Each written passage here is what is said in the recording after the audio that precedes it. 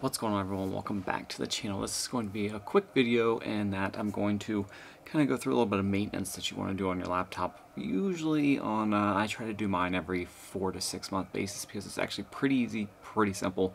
It's mainly just clearing out the fans. A lot of your laptops will have very, very small vents at the bottom. I don't know if you can see that. But they are very, very small vents, and you can see in this one, I'll kind of get a video of it up.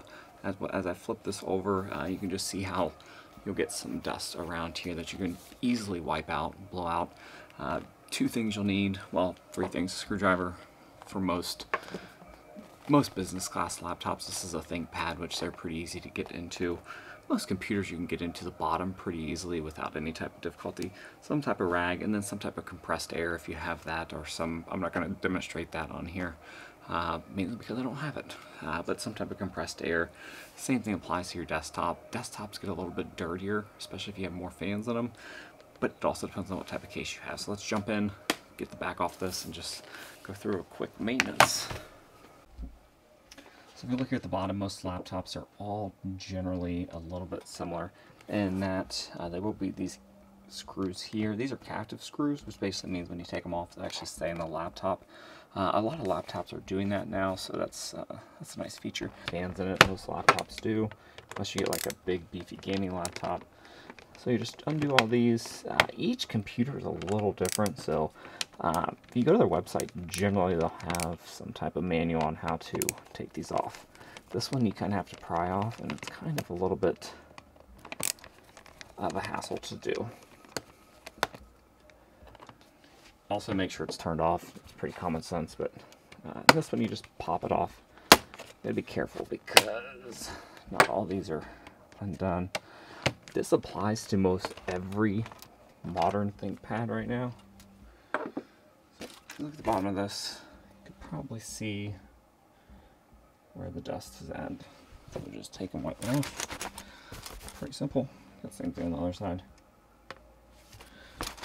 Same thing over there, so you just wipe it off. Probably shouldn't do it over your laptop, but if you see here, everything looks pretty clean in here.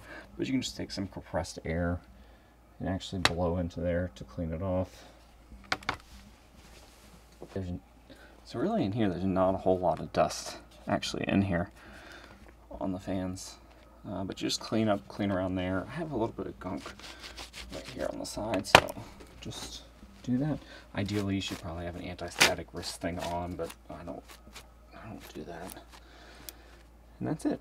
But you can see it actually, this computer is actually pretty simple because you can actually get in here, change the battery pretty easily. Got your two NVMe drives that you can change. You can change basically just about anything you want in here. So it's a pretty good setup. So that's it. Then put it back on.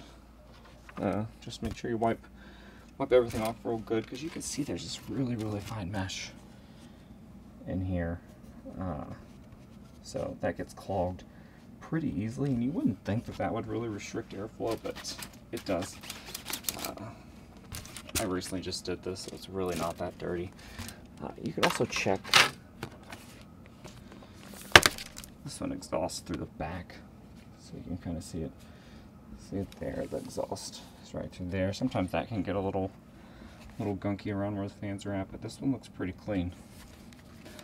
So that's it. That's just a quick way to take the dust off your laptop, and I do notice a difference when I do that it does seem to run a little bit cooler. And that's it. This one's kind of tricky because it literally just pops on there. It makes it seem like you're going to break it every time. That's it. Screw everything back together, turn it on. I usually check the temperature too. Use like some type of temperature monitor to see what kind of temperature you get. That's it. Pretty simple. If you have any comments, questions, leave them below. Hopefully constructive comments. My last video did not do very well with the comment section. Usually nobody comments on my videos. So that's it. Have a good rest of the weekend, day, whatever it is out there, and I'll see you guys next time.